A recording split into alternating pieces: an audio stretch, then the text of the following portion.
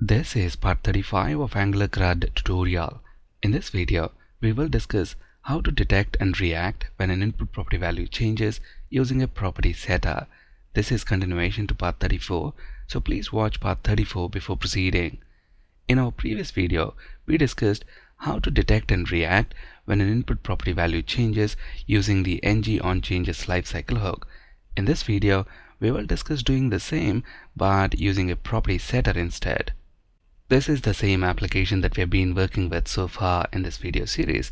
Notice at the moment when I click this View Next Employee button, we cycle through the list of available employees, and as the input property value is changing, we log the name of the previous employee and the current employee to the console.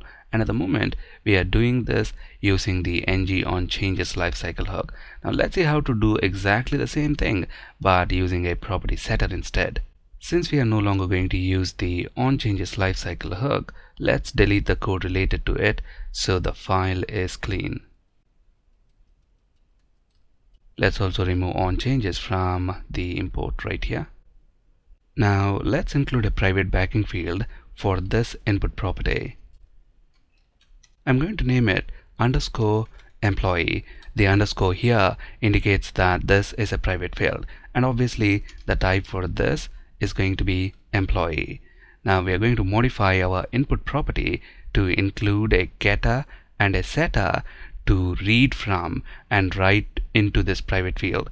If you have any experience with object-oriented programming languages like C#, then this pattern should be very familiar to you. Now let's include a setter first. Let's leave the input decorator on its own line and move the rest of the code to the next line.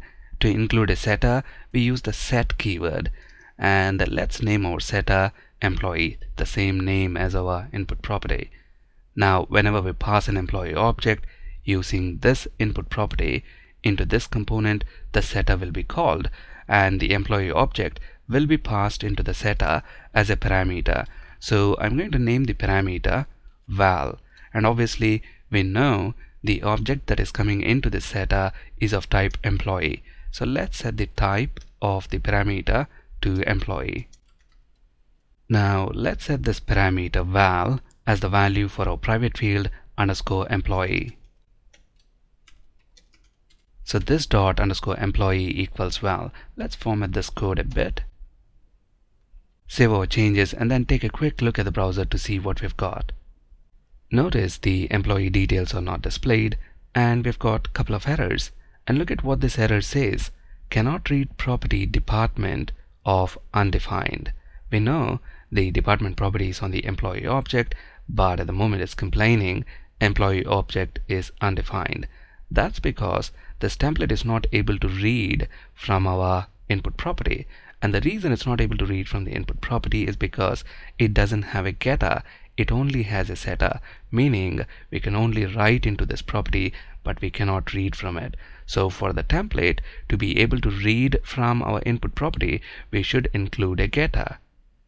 To include a getter for our input property, we use the get keyword. The name of the getter is the same as the setter, which is employee, and this getter is going to return an employee object. So the return type of the getter is employee, and all this getter is going to do is return what we have in this private backing field _employee. So return this dot _employee.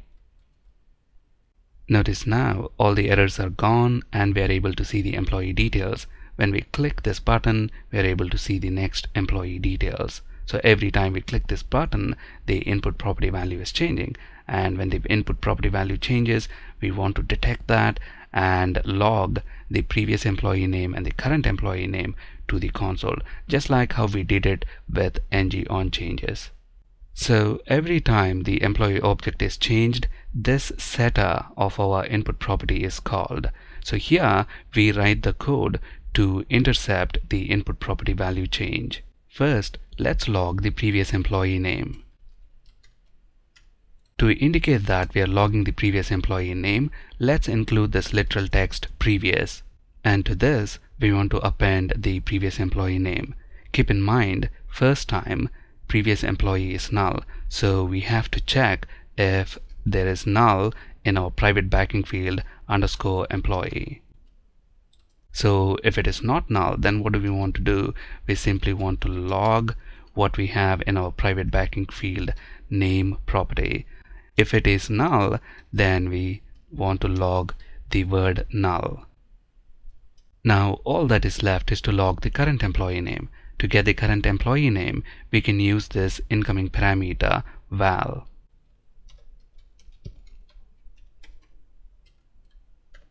So to this literal text current, let's append the current employee name.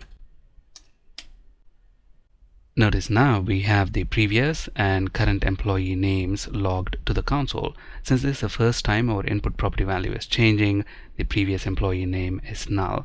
And every time we click this button, notice the previous and current employee names change accordingly. One very important point to keep in mind is this line, which retrieves the name of the previous employee, should always be before this line. That's because what is this line doing here? It's updating our private backing field underscore employee with the new value that is coming into our setter. So if this line is after this line of code, then both the previous employee name and current employee name will be same. Let's actually look at this in action. Notice now both the previous and current employee names are the same. Every time we click the button, the same thing happens. So that's why it's very important. This line is before this line. So we have seen two approaches to intercept and react to input property changes. So the obvious question that comes to our mind at this point is, what's the difference between these two approaches and when to use one or the other? We'll answer both these questions in our next video. Thank you for watching and have a great day.